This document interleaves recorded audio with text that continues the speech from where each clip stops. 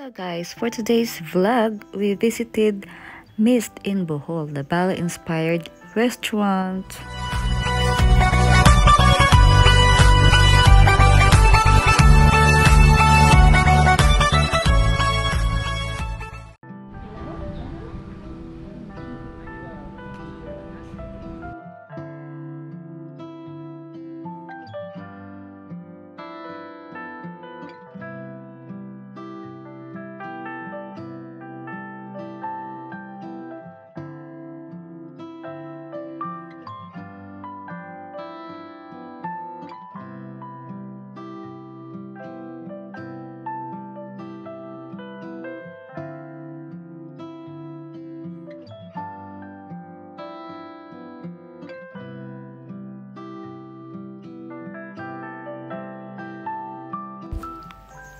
So, since sikat daw ito sa Bohol, pinuntahan namin ng sister ko at tinignan yung lugar because we love Bali-inspired restaurant and open space.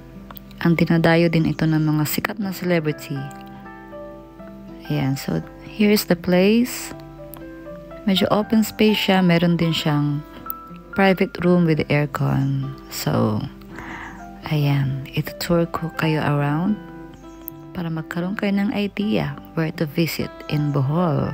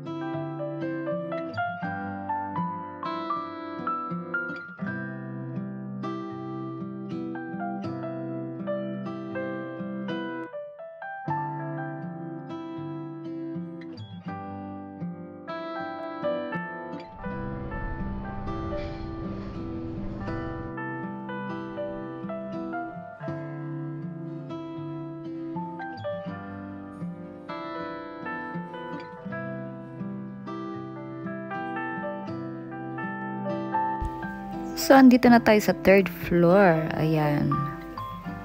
Kailangang matibay ang tuhod nyo dahil wala silang elevator. So, nakikita nyo, they have different rooms. Meron silang open and meron silang with aircon kung ayaw nyo na mainit. So, parang dito yung mostly ang celebrities nakaupo. And of course, meron din silang open space. Sobrang lawak ng place, guys. As you can see, ayan, may overlooking.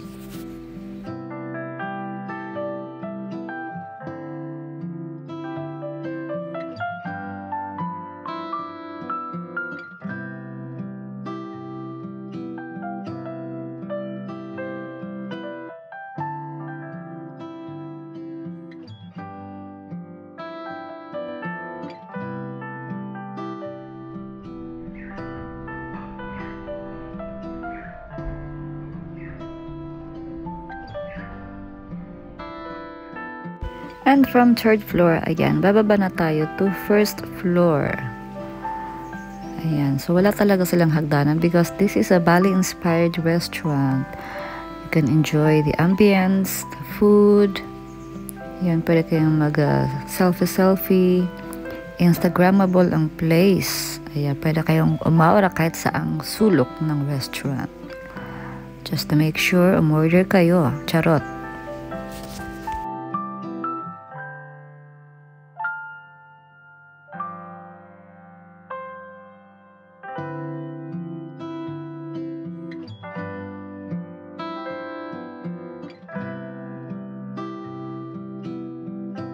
And if you are not in the lunch mode or dinner mode, you can order a piece of cake. Ayan. So, they have varieties of cakes. Pwede kayong snack time.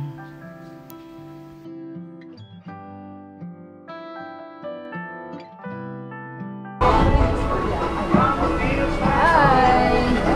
Welcome to Miss Bohol. Oh, Miss Bohol. Miss Bohol. And here is our order. Ayan. Big slice of tangigi. And the performance, wow!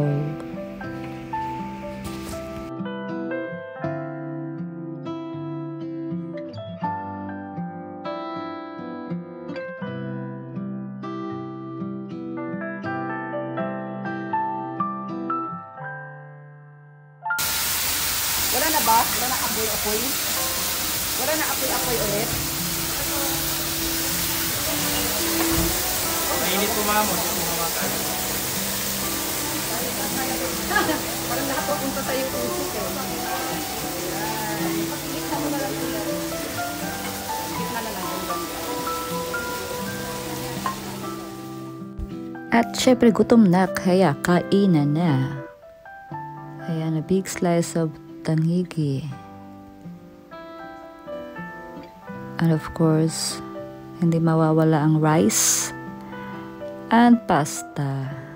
Ayan, let's eat people. Napakasarap guys. Worth it ang lugar, ang presyo, and yummy of course.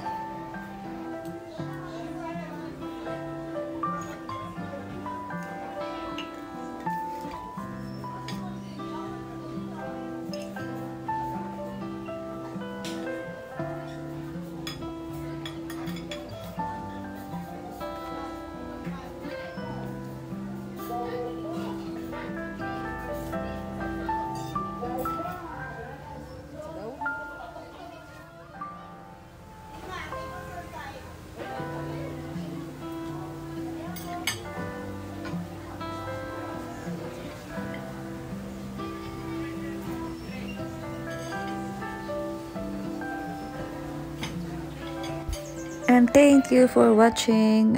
Till next vlog.